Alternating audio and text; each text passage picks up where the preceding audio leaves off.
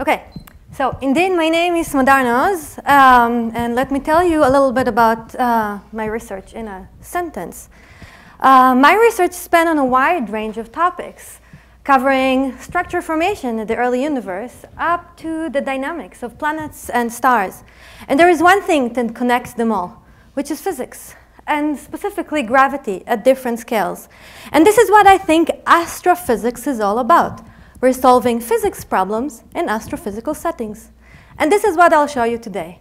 I chose one setting because this is a second workshop, so this is planetary settings. And I'm going to explore different dynamical processes. So when we say dynamical, it's pretty much gravitational interactions between different orbits.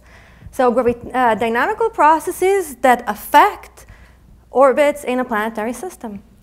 And this is dated back all the way to Kepler and Poincaré, who laid out the foundations of pretty much everything I'm going to talk about today. And however, in contrast to these very old theories, there were a lot of new excitements, observations, such as the one from Kepler, that completely transformed how we view planetary systems today, what we think that planetary systems should look like. And we have a wealth of discoveries. I'm kind of a little bit rushing through this because I assume that some of these, at least this, you've seen before. So we have a wealth of discoveries, and we can now do some statistics. And we found many, many puzzles and many mysteries that challenged old notions and promoted new ideas. And it seemed to emphasize that dynamical interactions after the planets have formed play a very, very important role. Now, of course, depending who you'll talk with, people will tell you different things. But since this is my talk, I will emphasize dynamics. Now, of course, if I want to understand what people thought, we need to look at our solar system. So our solar system is very ordered, very neat. All the inner planets are small, they're rocky. All the outer planets are gas giants. They're where we thought they should be formed. Everything is relatively circular, more or less. They're all orbiting in the same direction as our star spins. And most of them are they're mostly coplanar, up to about 7 degrees. But 7 degrees is almost nothing compared to what I'm going to show you in a minute. So this system is really ordered, and we understand this with the vanilla story of formation. The formation that we already know, it's not complete, but this is where everything originated. So we have a gas cloud that contracts due to its own gravity. As it contracts, it conserves angular momentum, which means that I have lots of mass in the center and lots of angular momentum in the outskirts. So I have one angular momentum I'm forming that determines the star in the middle and a disk. And if I'm forming planets in the disk, then I should expect that all the planets will be coplanar mostly. All of them should orbit in the same direction as the star spins, again, because I have one angular momentum in the system. And it should work very well. And it worked very well for our solar system, because the era of thinking, at least, came from this side to this side and not the opposite. But let's look at outer solar systems. So when we look at outer solar systems, the first thing we notice is that there are some gas giants extremely close to the host star. Very close, I mean one-day orbit. So we need somehow to force them far away where there are still maybe ices and bring them all the way in. And we also notice that many of them are misaligned with respect to the stellar spin axis. So a system like this I would call a line, because the planet is orbiting in the same direction as the star spins. But many of them are misaligned, basically tilted, and some are even retrograde, orbiting in the opposite direction. And this is a puzzle. How can we do that? We observed other puzzles. For example, we found many, many, many super-Earths very, very close, closer and inwards to Mercury's orbit, which is a surprise by itself, again, because inwards to Mercury we have nothing, at least in our own solar system, and we're the most important, right? This is why we're doing all of this. And we also observed some unordered systems where there is a slightly giant, bigger planet inwards to a smaller planet. And sometimes we also find misalignment. So I was lazy with having yet another animation here. Basically, and of course, we have many eccentric planets, which is also surprising because our solar system doesn't have any eccentric planets, or at least major eccentricities. The mere diversity of orbits inwards to Mercury, in this movie I'm sure you've seen many times by Alex Parker, is really, really impressive.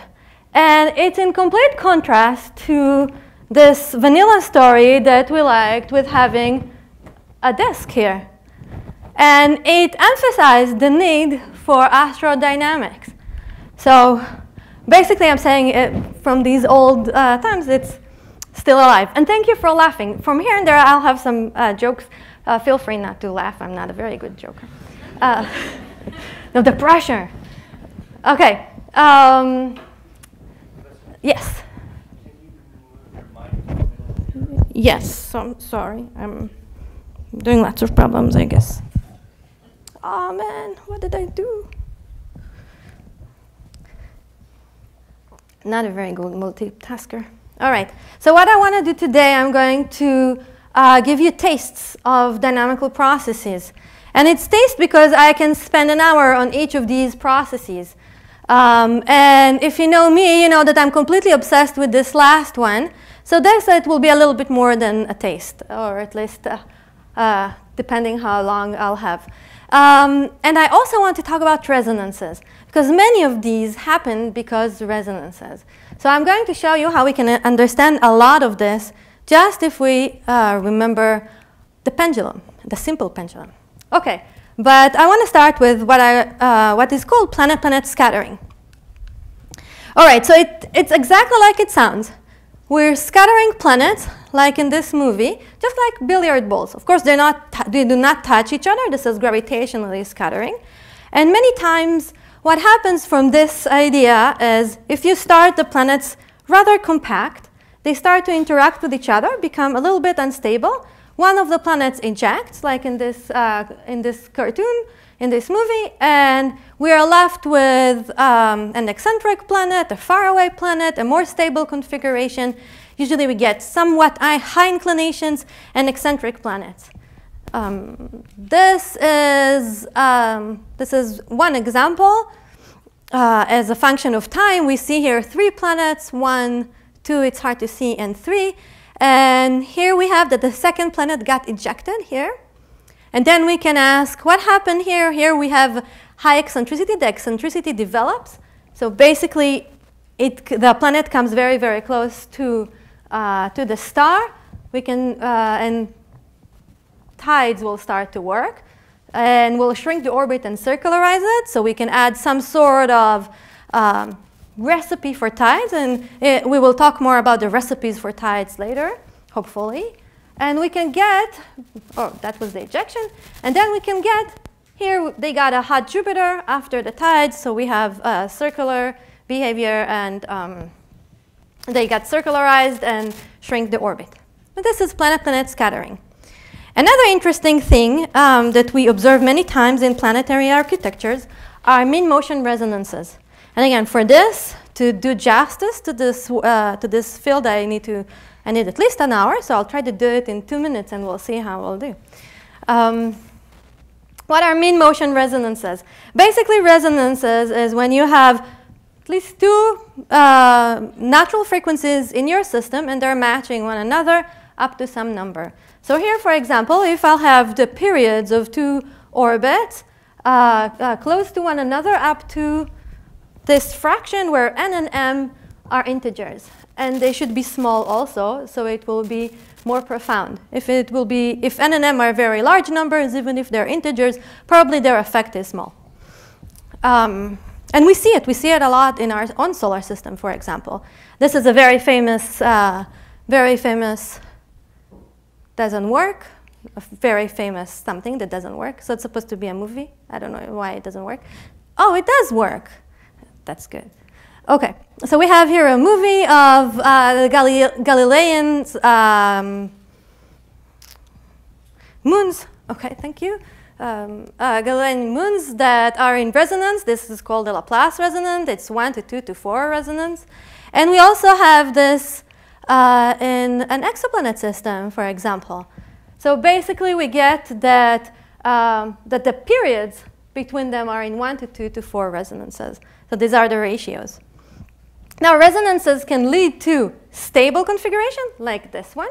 But sometimes it can lead to unstable configuration, like this one. So we know that these are mean motion resonances with Jupiter. This is our asteroid belt, that we have these places where are depleted from asteroids simply because these became extremely unstable and ejected away. We also see this in Saturn's ring from mean motion resonances with Titan. So resonances could either lead to stabilization of the system that otherwise would not be considered stabilized sometimes, and unstable systems. So it's interesting to look at this. If we look at extrasolar systems, we expected the following. We expected that we will have some resonant trapping basically because of migration rates. But reality showed us differently. So here we see the number of planets as a function of the outer planet over the inner planet. This is also planet candidates. And you can see here that there is not, yeah, I know that you probably cannot hear me very well. I'm sorry, I don't know what to do with this. And you can see here that there is, where you would expect the mean motion resonances to do something, they don't do much. Maybe here, there is some deficit here. They usually, we find some, and there's some enhancement here to the 3 to 2 resonance. And that was a very interesting puzzle. What is going on? And whenever there is a puzzle in science, there are many, many, many, many answers. And I cannot do justice to all the answers of what is going on with the mean motion resonances for exosolar systems. So all I did is just listed here some explanations that may give some hints on what is going on, and probably there is a combination between all these explanations, and there are more explanations.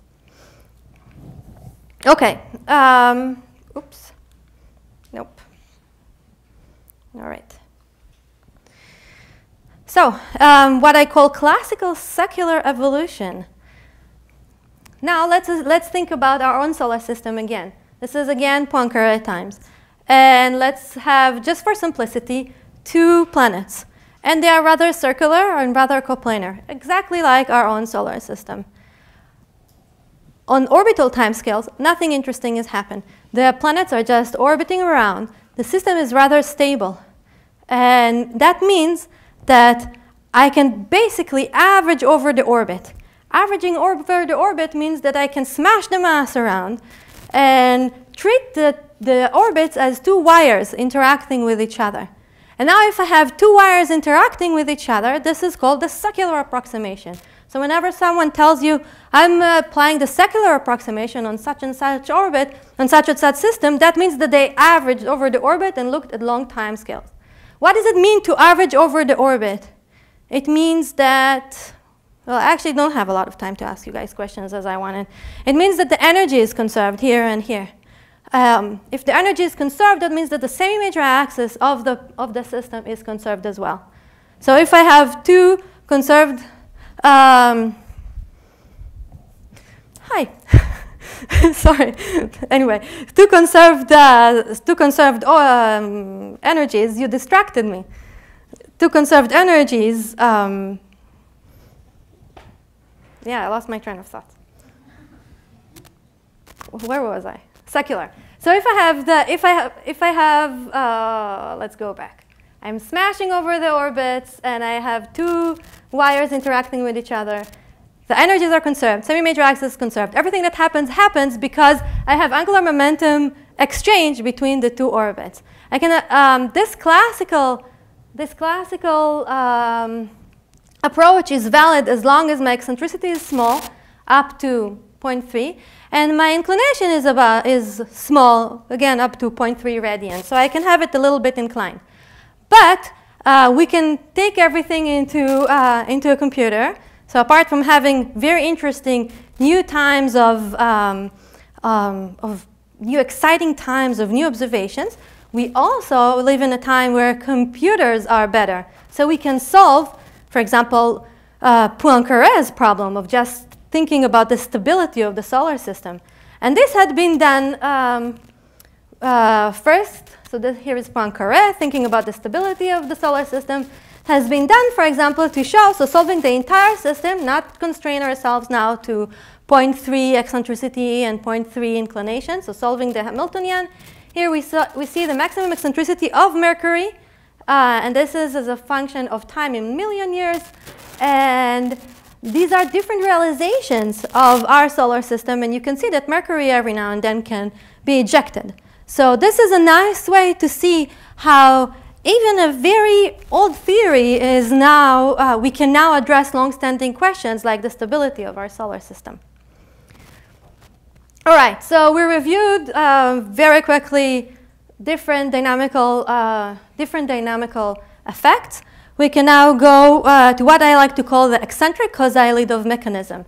So if we're thinking about the classical, the very classical secular problem where everything is rather circular and almost coplanar, now we can use, we can relax those assumptions. We can have it eccentric, we can have it very inclined, but we have to pay a price. And the price is that for stability reasons, we have to constrain ourselves at least to some small number, and it has to be hierarchical. So what we'll do, we'll just put a perturber very far away. So this perturber very far away can be whatever inclined or eccentric, and this guy can be inclined and eccentric as well. And the advantage of doing this way is that it will give us some intuition of what happened if we will add and relax these assumptions that we have here of hierarchical and small number like 3. Okay, and this was studied way before us, not as far as Poincaré's times. This is the 60s. Happy times were the 60s. And before I'll explain what happened, I want to do some definitions. So here I have 3 body, 1, 2, 3. I'm going to put this in a very tight orbit, and this guy in a very far away orbit. So this way I have a stable configuration.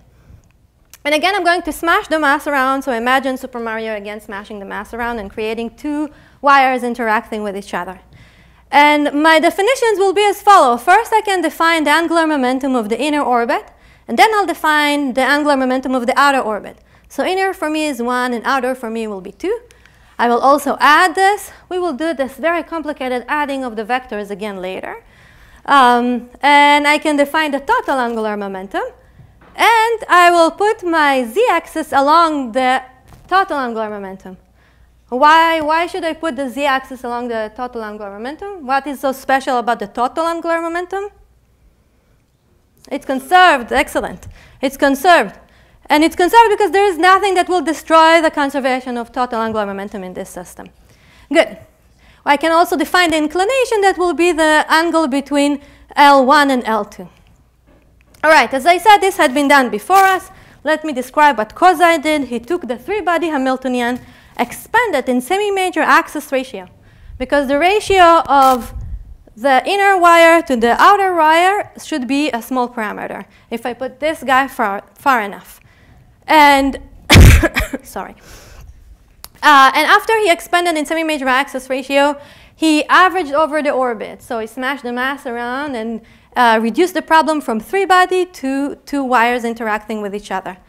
And then after he did this, he truncated the Hamiltonian up to the quadruple level of approximation, which is the lowest level of approximation. The quadruple is the semi-major axis ratio to the power of 2, and it's called quadruple.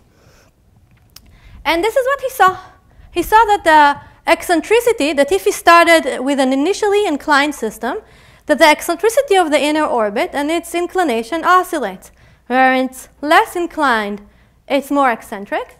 And when it's more inclined, it's less eccentric, like this, basically, and going back. And he also found this conservation law that is very famous to be quasi-conservation law, or quasi-integral of motion, which is the z component of the angular momentum. Remember, our z-axis is along the total angular momentum, so this is the projection. And it's 1 minus e squared times cosine I, and it's equal to constant. And here we see these oscillations. Less inclined, more eccentric. More inclined, less eccentric, and vice versa.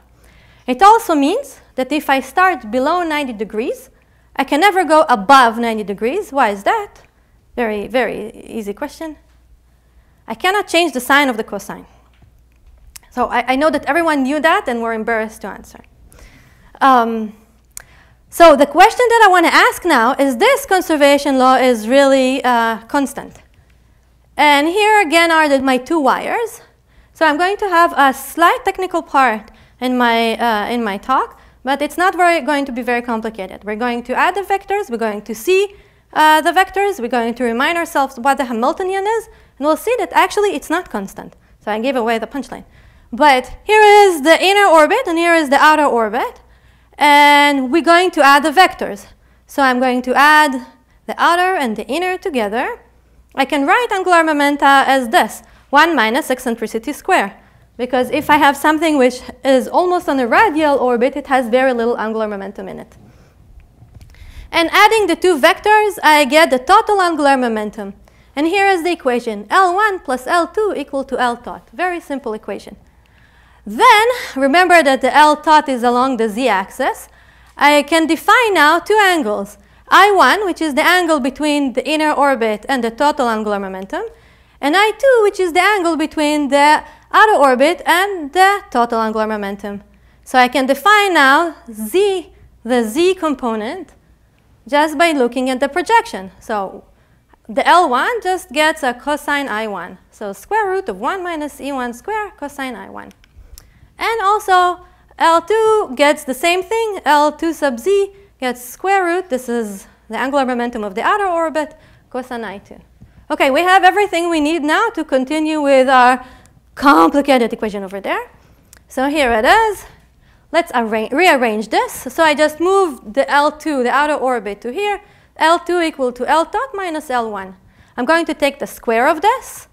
Here is the square. L2 square equals to L tot square plus L1 square equal to minus 2 L tot L1 cosine I1. We can recognize this as the z component of the inner angular momentum. What Kozai said that is constant. Talking about Kozai, here he is. This is a fairly recent picture of him taken by David Polishuk. And should be credit, but I don't see it. And in his paper that he wrote in '62, so thinking about science, the first person to talk about the Kozai was Lidov. This is why I call it the eccentric Kozai, Lidov, because I want to recognize Lidov's work. He presented his work at a conference. Kozai sat at a conference and wrote a paper in English. Lidov wrote his paper in Russian, which took a lot of time until it was translated into English. So just an interesting anecdote in science, how things work. So it's known for a long time as the Kozai mechanism, but Lidov came first. Anyway, in his paper, this is what Kozai found. To the lowest order of approximation, which is called the quadrupole, he found that the angular momentum of the outer orbit is constant. What does it mean? It means that that there is a symmetry for rotation for the outer orbit. The inner orbit doesn't know if the outer orbit is this way and this way. So what does it mean? When can I use the quadrupole level of approximation? If there is a symmetry for rotation, I can only use it if the outer orbit is circular.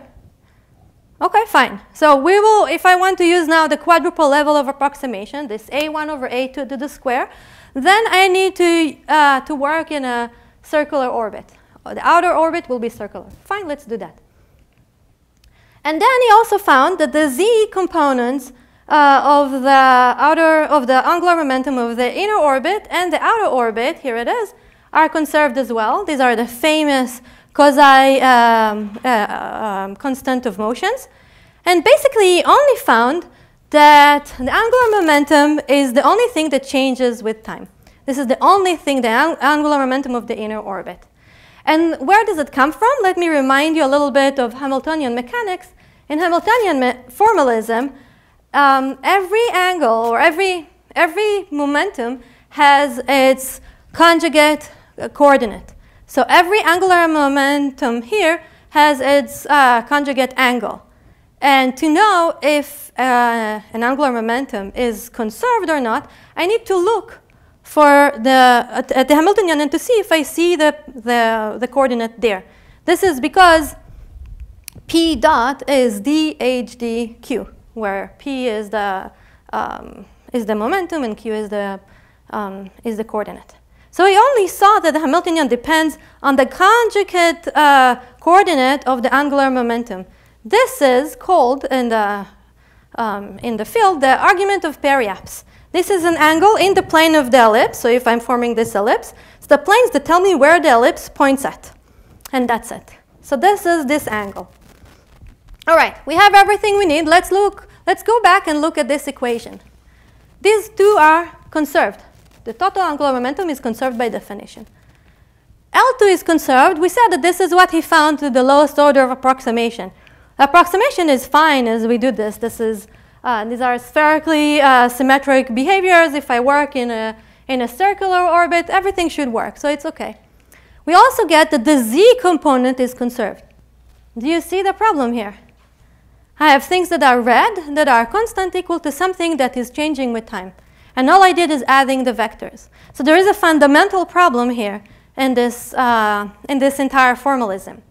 The problem came up to be that they were missing these two angles. These angles, they're called the longitude of ascending nodes of the inner and outer orbit. I hope you see that there is some color coding. This goes with this. So red omega 2 goes with the z component of the angular momentum.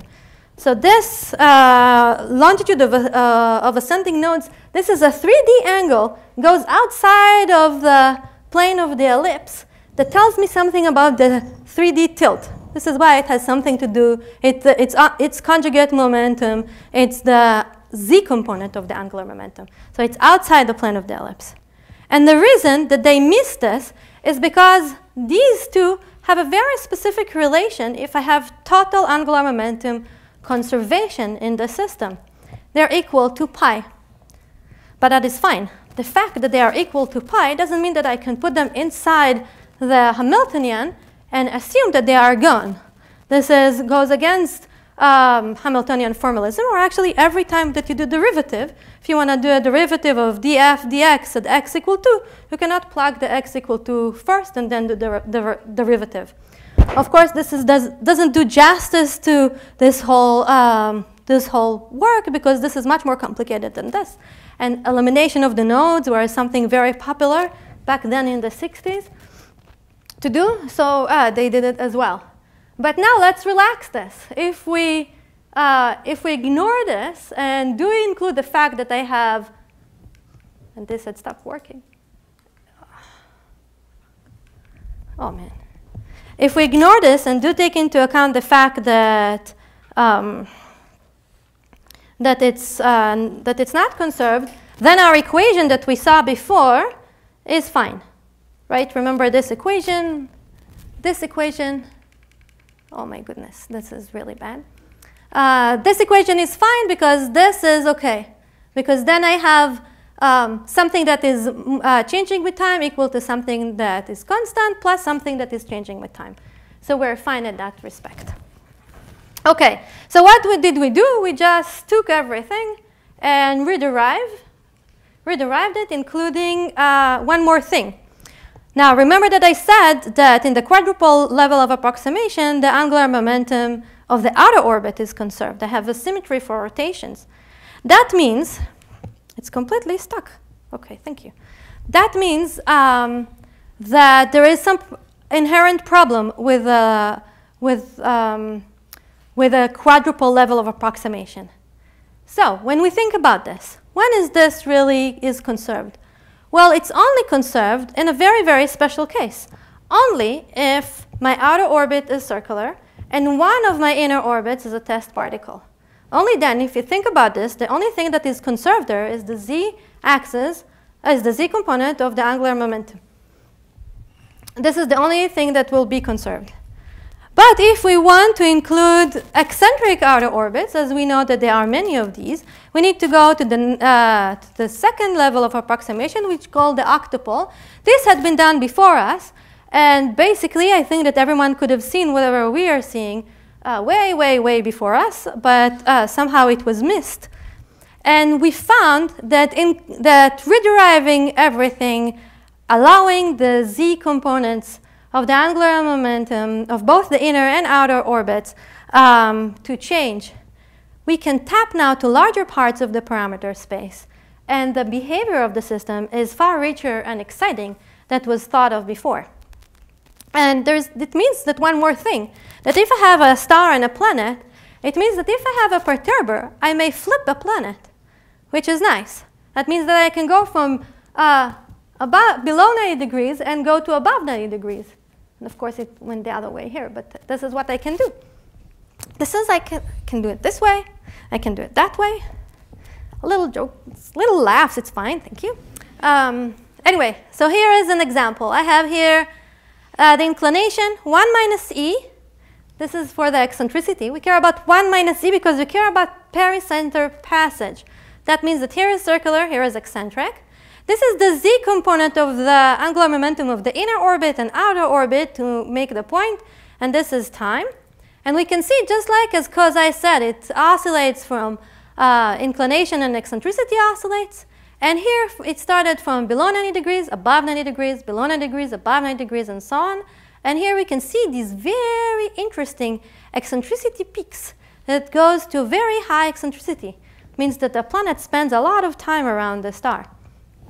Just to push down this point, this is what happened if you do it with a nominal way. This is the blue behavior, and you can see that there is a qualitative difference between the two calculations. Another example, this example showed that the behavior is not very regular.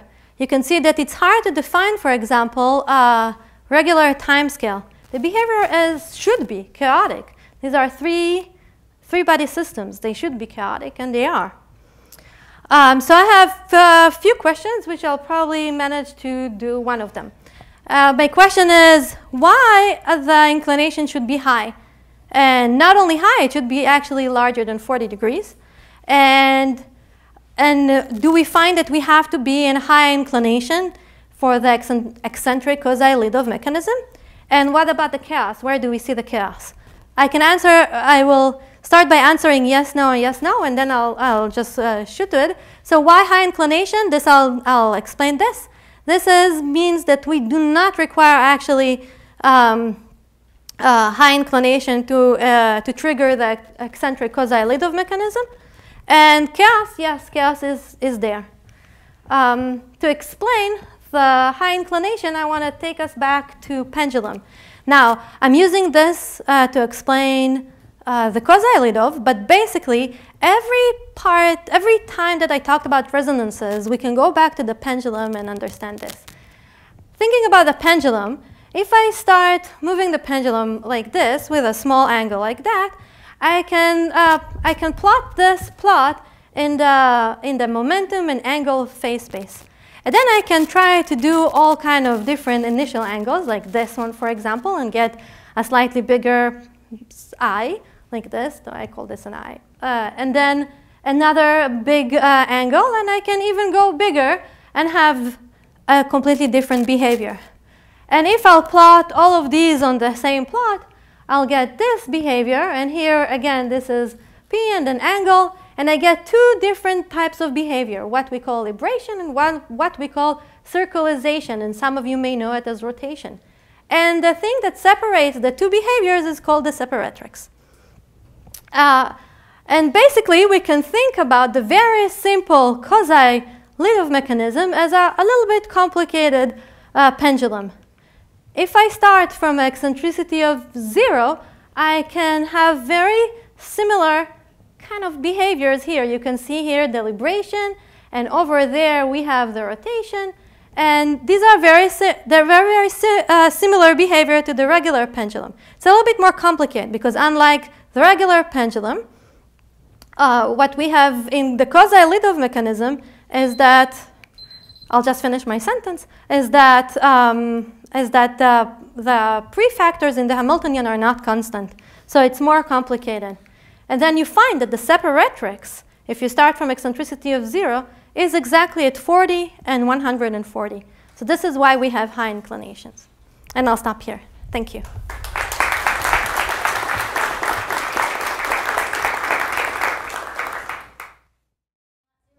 You're so sweet.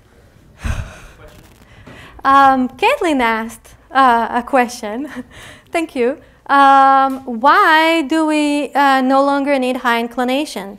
Because I said we don't need it.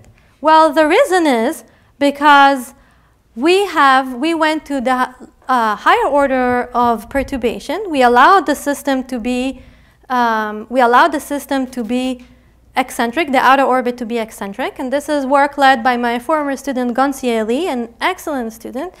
And what she showed is that if you remember those nice plots where I showed the libration and the circularization, if we have more parameters in the system, then we need to do a cross section because we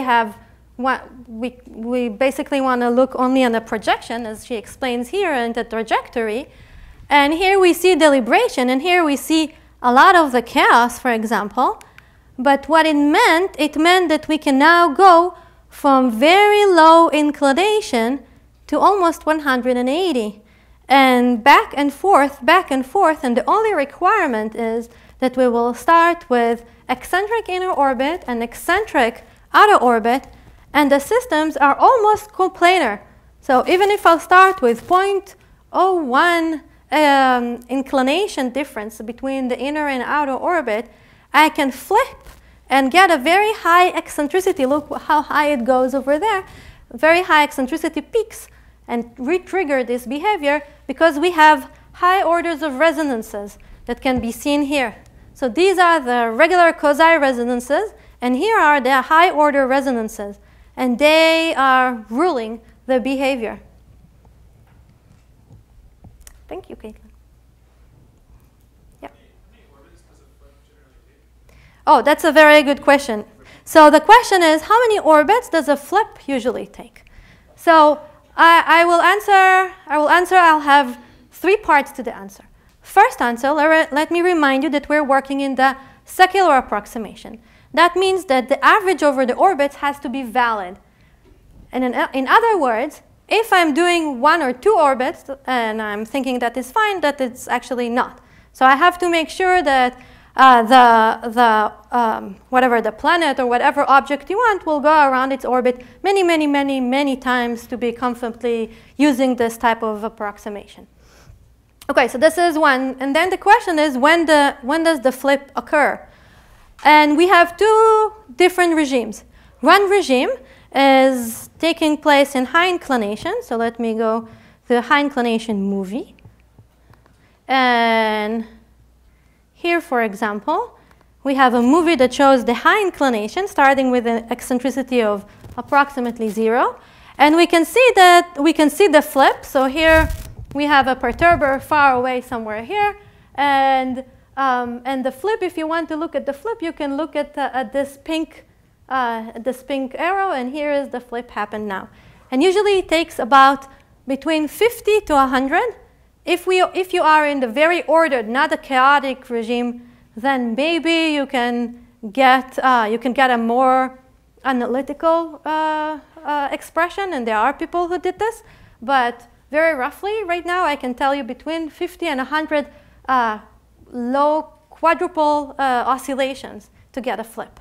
However, if you look at the low inclination, in the low inclination regime, you can see that the behavior is completely different than what I showed you before. And the flip happens very quickly after about 5 quadruple level oscillations. And also the behavior is different because the precession of the different angles behave differently. So the question was, the beauty of the former quasi was that there was some very simple relation between eccentricity and inclination. They oscillated in a very nice fashion. And the question was, do I see a significant difference from this? Am I correct? So first of all, at least in the high inclination regime, everything is driven by the lowest order of resonance, which is the quadruple level, the old-fashioned quasi, if you like. And the high-level resonances, the high-order resonances, sorry, the high harmonics, what they do is that they drive things to be more exciting, if you like. So you can see these oscillations here as well. See the oscillations from inclinations and eccentricity. It's not integrable anymore. So I cannot tell you what will be the maximum eccentricity here unless it's some special case of a test particle and so on. So that is the point. That means that it became much richer than going only up to this eccentricity as shown here in the blue. So the basic level is there, but you will not reach the same eccentricity. You will not reach the same behavior. The system is qualitatively different. And it's still pretty, at least in my mind.